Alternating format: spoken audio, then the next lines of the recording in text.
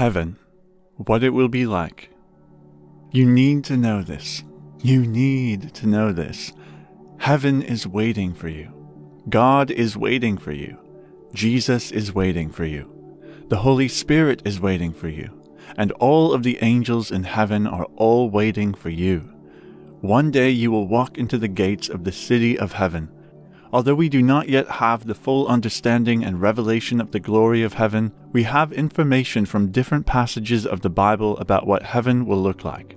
Heaven is God's dwelling place, and when we shall be with Him, we will know better than we have known. From biblical understanding, heaven is not a place that is in abstraction. When we get to heaven, we shall all appreciate its tangibility, because the truth is that heaven is not a concept, heaven is not an idea, heaven is a real place. We are not going to turn into invisible spiritual beings, but we will become immortals. God will give us new bodies, glorified bodies. When God would destroy this old and corrupted heaven and earth, a new heaven and a new earth will proceed forth from Him. Heaven is not just about hanging out on the clouds. At rapture, we would all be caught up to be with the Lord in the clouds, where we would be celebrating with the Lord. In the skies, we would celebrate the marriage supper of the Lamb, but that is not our final abode. Jesus left a word of comfort and consolation for us in John 14 when He was rounding up His earthly ministry. He said, "Let not your heart be troubled. You believe in God, believe also in me. In my Father's house are many mansions. If it were not so, I would have told you. I go to prepare a place for you. And if I go and prepare a place for you, I will come again and receive you to myself, that where I am, there you may be also. And where I go, you know, and the way you know." Thomas said to Him, "Lord, we do not know where you are going, and how can we know the way?" Jesus said to him, "I am the way, the truth, and the life. No one comes to the Father except through me." Where else is the house of God other than heaven? Jesus stated explicitly that there are many mansions in His Father's house. Right now, Jesus is preparing a place for us in heaven so that we can be where He is. You are loved. You are loved with an everlasting love. Our great Creator came on this earth and died for you. You and I deserve hell. God would have been completely justified to line us up all one by one and cast us into hell. But our God is not only a God of justice, He is a God of love. And when the conversation came up about the destiny of mankind, and when no one on earth could save mankind, and when no angel could save mankind, Jesus stepped forward and said, "I'll go." Jesus was in heaven already. He didn't have to come for you and me. Not only did He bleed and die on the cross for you, but now He is waiting for you in heaven. Heaven is a city, the golden city of God. Heaven is such a great place that John described its streets as streets laden with gold. John described the city of heaven in Revelations 21:18-19, which the following words, "And the building of the wall of it was of jasper, and the city was pure gold, like unto clear glass. And the foundations of the wall of the city were garnished with all manner of precious stones." Heaven is the eternal home of believers. It is the perfect home of peace where our joy will rise into eternity. When we get to heaven, we shall not have the fear of anything because evil will be done away with. There, nothing will cause us to be afraid. Death does not exist in heaven. It is forever swallowed up in victory, so that we can say, "O death, where is your sting? O grave, where is your victory?" You are not allowed here, death. You cannot cross this line, death. Aren't you tired of graveyards and funerals? Aren't you tired of losing loved ones? Aren't you tired of the unexpectancy of death? It just comes out of the blue. One minute they are here, the next minute they are gone. But not in heaven. Everything in heaven is there to stay. You won't find a graveyard in heaven. You won't find a funeral in heaven. You won't find tears in heaven. There are no goodbyes. You won't have to watch a family member fall sick, because sickness is not allowed there. It is forbidden. Entrance is forbidden. Nothing will ever corrupt the eternal bliss we will enjoy in heaven. There is nothing but life, real life in heaven. We only need to endure a little while more till we find ourselves in heaven. All the pains, toilings, sufferings, and persecutions we have endured on earth will all become things of the past, never to be remembered or experienced. You live this life, let's say, for 100 years at most, but heaven is forever. This 100 years will be nothing once you are in heaven. Heaven is a place where all believers will have a taste of newness. There is no wonderful sight on earth that can be comparable to the sight and experience which we will enjoy in heaven. At the fullness of time, when God will make all things new and Christ will return to take us to be with him, all former sorrows and pains will no longer be remembered. In heaven there will be no sorrow. We will only shed tears of joy when we remember how God helped us to make it home. And more importantly, is the fact that the joy of heaven is not going to be momentary, but will spring into eternity. No evil or filthy or wicked thing or person will ever enter into the gates of heaven. It is better to experience all the Bible says about heaven than to just read or hear about it. Heaven is not a place to miss. No matter how well spoken a preacher is, he or she cannot give you the full scope of heaven. Therefore, you must determine to get there and see its beauty for yourself. Prepare to get to heaven by striving against every earthly thing that may want to get you entangled. Although we are in the world, we do not belong to the world. We are the citizens of heaven, and we have to go back to our country, the city of heaven. Already there is a joy in our hearts that defies the opposition and trials and challenges we are facing in this world. There is a pointer to the fact that this world is not our home. We are just passers-by. Heaven is a place that was prepared for you. Heaven is a place where all your dreams come true. Heaven is a place where you will be in eternal glory with all the holy angels. All you will be able to see as far as the eye can see, angel upon angel upon angel. Everything there will be eternal.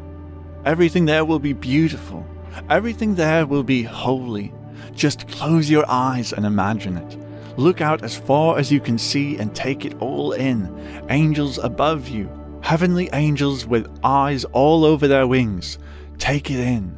Heaven is a place where our dear Redeemer, our Lord Jesus, will be.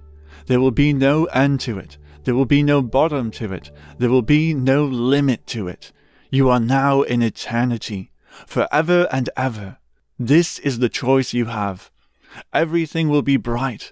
Every day will be filled with new experiences of the eternal God. Finally, Revelations 21:7-8 tells us that those who would be qualified to enter heaven and those who would not be qualified. It reads, "He that overcometh shall inherit all things, and I will be his God, and he shall be my son. But the fearful and unbelieving and the abominable and murderers and whoremongers and sorcerers and idolaters and all liars shall have their part in the lake which burneth with fire and brimstone, which is the second death." You know, when people are being cast into the lake of fire, you are going to say to yourself, "Thank God I believe in Jesus Christ. Thank God I overcame." It is only the overcomers that will be qualified to enter heaven. Who are the overcomers? They are those who fight against sin and the pleasures of the world and win their victory. God will be proud to associate with them. If we must enter heaven, we must work against all sinful acts and abominable practices. Heaven is a holy place meant for holy people. James chapter 1, verse 13-14. When tempted, no one should say, "God is tempting me," for God cannot be tempted by evil, nor does he tempt anyone. But each person is tempted when they are dragged away by their evil desires and enticed. What this is saying is that you need to quit saying God sends people to hell. People are the ones sending themselves to hell. God made a way out for everyone, and they decided not to follow the way. The way is Jesus. He came to earth to die for your sins and created a path that you can take out of hellfire. There is a way that seems right, but the end leads to destruction. If you hearken to the voice of God, you will never go the path of destruction. God wants to send you to heaven. He wants to be there with you. God loves you, and that was why Jesus died for us all. Don't allow people to paint the picture of God as if he is some cosmic dictator who sits on his throne waiting in anticipation to cast people into hell. If he is, then this whole world would have been destroyed.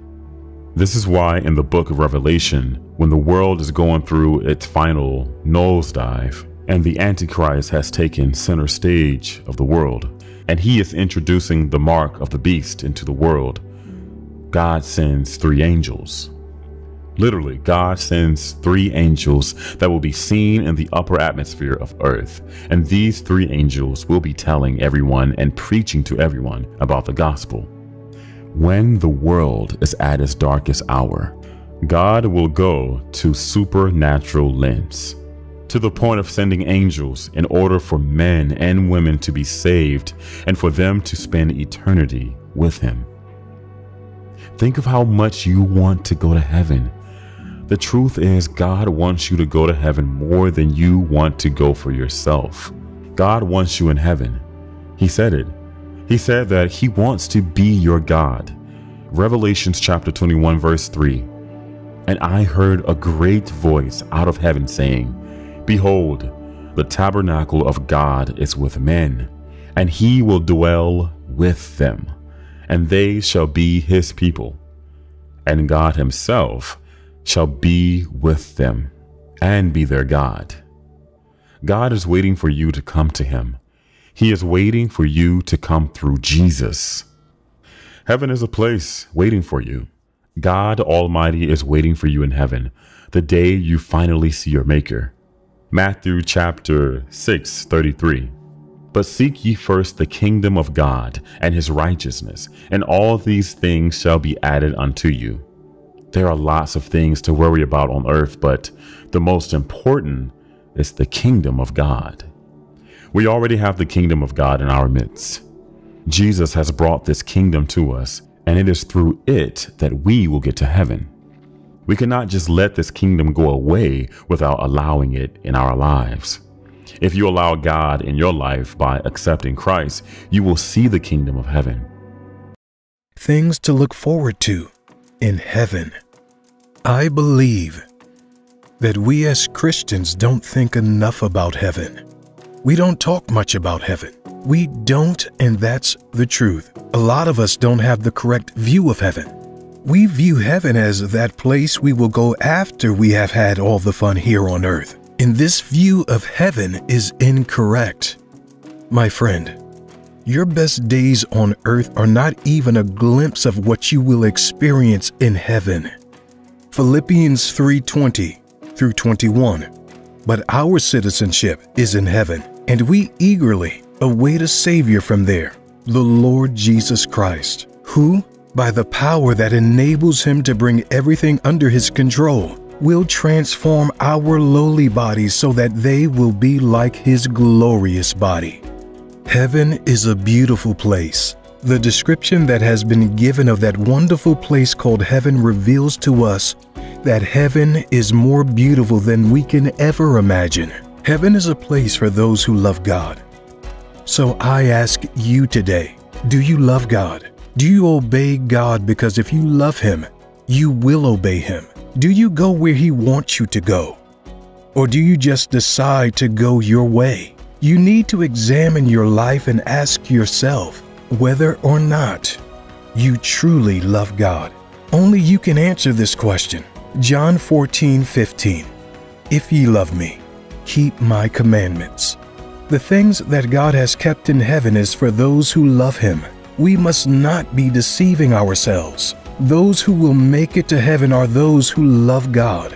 It is never too late to start showing your love for God. It is not too late to come back to your first love. It is not too late to retrace your steps back to God and love him with all your heart, because there is no time and the end is near. There are wonderful things kept for you in heaven that you will enjoy. There are blessings in heaven that you should be looking forward to.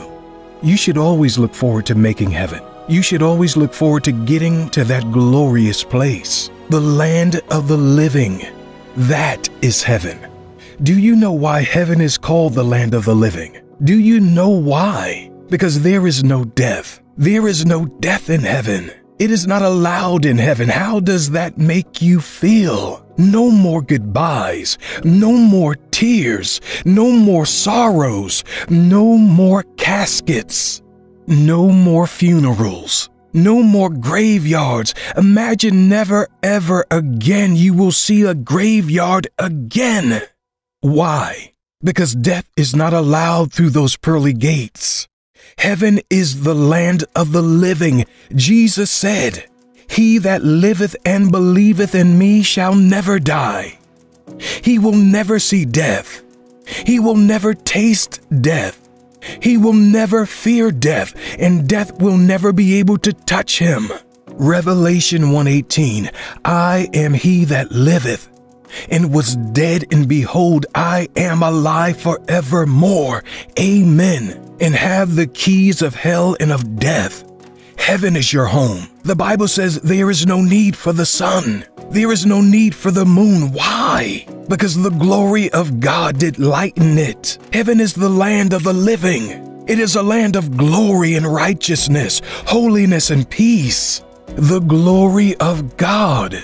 In heaven you will finally see God, the King of all kings, the one in whom all things consist of, the one who sits upon high and looks low, the one in who made everything that was made. You will finally see him, God Almighty, the keeper of creation, God Almighty, the one who has everything under his control, God Almighty, the Ancient of Days, God Almighty, the architect of the universe, God Almighty, the one from everlasting to everlasting, God Almighty, the one who always was, the one who always is, and the one who will always be, God Almighty. The one Isaiah saw sitting upon a throne, high and lifted up, and his train filled the temple. In the land of the living, you will finally see God Almighty, the one who has always been there for you. You will finally get to see God, the God who you felt his presence whilst you were on earth. The God who protected you. I honestly believe when we are in heaven and we look back over our lives, everything will be revealed. We will be able to see the times God saved us from the bad situations, and we will be able to see all the times God blocked us from making bad decisions. We will be able to see the great gifts God gave us during this life that we currently take credit for. And we will turn and look into the face of God and realize truly it was Him. It was Him who was there all the time. It was Him who picked you up when you had no more strength. It was Him who gave you the ability to work, to provide for your loved ones. It was Him who gave you every good gift you have in your life. In heaven, we will all see God. We will see His light shining on us, and there will be no darkness. In heaven, God will be our God, which means there will be no other God. He will be so close to us than ever. We all want to see God. We all want to praise God at His throne. We will get to do that in heaven. Do you want God to be your God? Do you want to be in the presence of God day and night, praising Him with joy in the new heaven and new earth? Do you want the joy of the Lord to be yours forever? Then getting to heaven should be your priority in this life. Revelation 21:1-3. And I saw a new heaven and a new earth. For the first heaven and the first earth were passed away, and there was no more sea. And I, John, saw the holy city, New Jerusalem, coming down from God out of heaven, prepared as a bride, adorned for her husband. And I heard a great voice out of heaven saying, Behold, the tabernacle of God is with men, and he will dwell with them, and they shall be his people, and God himself shall be with them, and be their God. There will be no sin there, no unclean thing in heaven. Sin cannot enter in. How wonderful it will be to be permanently separated from sin. Won't you be glad? Not to feel a sense of shame or guilt, never having to feel dirty again. Are you not tired of all the atrocities of men? Are you not tired of all the evil news that has been flying around? Sickness is an unclean thing. Murder is an unclean thing. Every form of wickedness is unclean. None of these should be in heaven. Won't you be glad when there is no more sin? The devil and his angels will not be in heaven. These days, you cannot even use the internet peacefully without seeing some sinful adverts showing the nakedness of people. You did not ask for this, but it just comes and pops up. And that is because of the unclean things that are in this world. You cannot walk on the street without seeing immoralities. In heaven, purity is what we will be seeing. Holiness will be our lifestyle. We will not be seeing any kind of unclean spirits, no anger, no shame, no envy, no doubt. Nothing bad will be there. Revelation 21:26 through 27. The glory and honor of the nations will be brought into it. Nothing impure will ever enter it, nor will anyone who does what is shameful or deceitful, but only those whose names are written in the Lamb's book of life. God will not allow anything unclean to enter this clean, pure, and holy place. The holiness of God will abound, and no evil will be found. Are you not looking forward to seeing this? Don't you want a place where you will have no reports of evil at all? Don't you look forward to getting to the place where you will be made pure? 1 Corinthians 15:51 through to 53. Behold, I show you a mystery. We shall not all sleep, but we shall all be changed in a moment, in the twinkling of an eye, at the last trumpet. For the trumpet shall sound, and the dead shall be raised incorruptible, and we shall be changed. For this corruptible must be put on incorruption, and this mortal must be put on immortality. This passage in Scripture is talking about when our glorified Lord Jesus will return, and the saints in God who are alive and those who are asleep will meet Him not on earth and not in heaven, but in the sky with our glorified bodies. The greatest fact about heaven is that it is real. However, we are going to consider other characteristics of heaven. The goal of our Christian race is not to inherit this world and have every good thing of life. The ultimate prize we will receive at the end of our Christian journey is the reward of eternal life in heaven. There is nothing we can own and boast of that is as glorious or eternal as making it to heaven in the end and reigning with God. Absolutely nothing. Daily, as we go about living our lives, we should have our gaze fixed on that glorious plane and the joy we would experience when we finally meet Him. We shouldn't be so focused on this world. It is transient, a passing phase.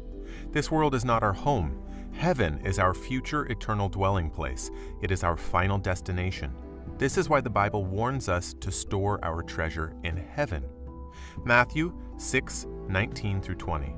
Lay not up for yourselves treasures upon earth, where moth and rust doth corrupt, and where thieves break through and steal. But lay up for yourselves treasures in heaven, where neither moth nor rust doth corrupt, and where thieves do not break through nor steal. Jesus uses the parable of talents to illustrate the reality of heaven. The response of the master to his faithful servant proved that heaven is real. Matthew 25:21. His Lord said unto him, Well done, thou good and faithful servant. Thou hast been faithful over a few things, I will make thee ruler over many things. Enter into the joy of thy Lord. The faithful steward was to enter into the joy of his Lord. The joy of his Lord is a symbolism of heaven. Every faithful believer will therefore enter heaven. Let's consider the following facts about heaven. 4 facts about heaven.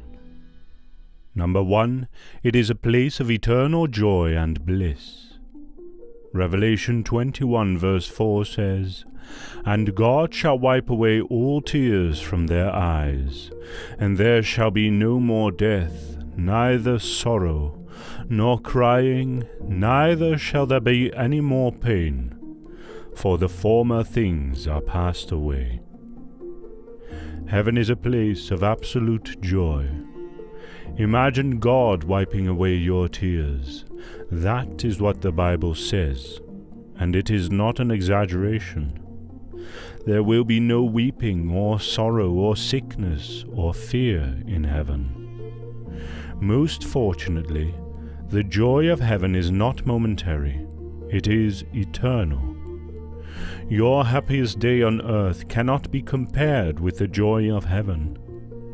It is a city where we will never grow old or lose our loved ones to death, as we do on earth. All the pleasures in this world combined cannot be compared to the joy of heaven. It is beyond our reasoning to think of a place where there is no sorrow, or tears, or heartbreak. We can only attempt to describe the joy of heaven. The experience will be really overwhelming. 2 Corinthians 4 verse 17 says, "There is a weight of glory in heaven which cannot be compared to our light and momentary affliction on earth." Number 2, it is a place of final victory over sin. Isaiah 35 verse 8 and 9 says, "And an highway shall be there, and a way, and it shall be called the way of holiness. The unclean shall not pass over it, but it shall be for those, the wayfaring men, though fools, shall not err therein. No lion shall be there, nor any ravenous beast shall go up thereon. It shall not be found there, but the redeemed shall walk there." Heaven is a place of absolute holiness to God. There is nothing unclean that will enter into heaven. It is a destination for saints. In heaven, there will be nothing like being tempted to sin. The nature of sin is completely dealt with, and the appetite of our flesh for sins is eternally disabled. Our thoughts, words, and actions will be holy in heaven. Here on earth we are tempted and we strive against sin, but there in heaven our final victory over sin is granted. The streets of heaven are the highways of holiness, a place where only those that are redeemed by the blood of Jesus will walk through. Number 3, it is a place of unequal rewards. This is a great truth about heaven. It is a place of unequal rewards. Even though all believers will go to heaven, they will not be rewarded the same way. We shall be rewarded according to the quality of our work of God on earth. 2 Corinthians 5 verse 10 says, "For we must all appear before the judgment seat of Christ, that every one may receive the things done in his body according to that he hath done, whether it be good or bad." The judgment seat of Christ is exclusively for the judgment of believers' work, and we shall be rewarded according to our commitment to the things of God on earth. We shall be rewarded differently, because we did not serve God equally. 1 Corinthians 3 verse 13 to 15.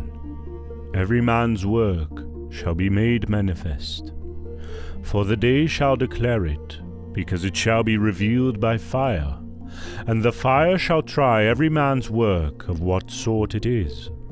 If any man's work abide which he hath built thereupon, he shall receive a reward. If any man's work shall be burned, he shall suffer loss, but he himself shall be saved, yet so as by fire. There are believers whose works shall be burnt with fire because they did not build with quality material. People could applaud you on earth, but if all you offered was eye service, your work will be burnt, and you will get no reward for it. On the other hand, believers who tirelessly worked for God out of sincere heart will receive their crowns. Although all believers will go to heaven, our equal rewards will differentiate us. According to the measure of our work, we will receive different crowns in heaven. There are different crowns for various people according to the quality of their work and service in God's vineyard. The Bible highlighted 5 types of crowns for believers in heaven. Number 1, the incorruptible crown. The incorruptible crown is for believers who dealt with flesh and brought it under control. 1 Corinthians 9 verse 24 and 25. Know ye not that they which run in a race run all, but one receiveth the prize? So run that ye may obtain. And every man that striveth for the mastery is temperate in all things. Now they do it to obtain a corruptible crown, but we an incorruptible. Number 2, the crown of righteousness. The crown of glory is for all believers that are earnestly waiting for his second coming and love. The crown of righteousness is obtained only by faith. 2 Timothy 4 verse 8, Henceforth there is laid up for me a crown of righteousness, which the Lord, the righteous judge, shall give me at that day, and not to me only, but unto all them also that love his appearing. Number 3, the crown of life. The crown of life is prepared for believers who endured persecution for righteousness' sake. It is for people who went through persecutions, sufferings, and trials. Revelation 2 verse 10, it is a promise. Number 4, the crown of glory. It is the crown for people in the 5-fold ministry: apostles, pastors, teachers, prophets, evangelists, and every person watching over God's flock and feeding his sheep. It is for people who are passionate about the gospel and spreading it to every end of the earth. 1 Peter 5 verse 2 to 4. This crown, the Bible says, it does not fade away. Number 5, the crown of rejoicing. It is for every believer, every saved person that believes in the death, resurrection, and ascension of Jesus Christ. 1 Thessalonians 2 verse 19. We won't become angels. The Bible says in 1 Corinthians 15 verse 51, we will be changed. Our corruptible body is going to put on an incorruptible body, and our mortal shall put on immortality. We will have glorified bodies which will be able to stand the glorious presence of our Heavenly Father and the dazzling light of our Lord Jesus. Indeed, we will no longer wear this body. I am sure we all are familiar with this saying. When someone we really loved and was such a kind person dies, we say, "Heaven just received another angel."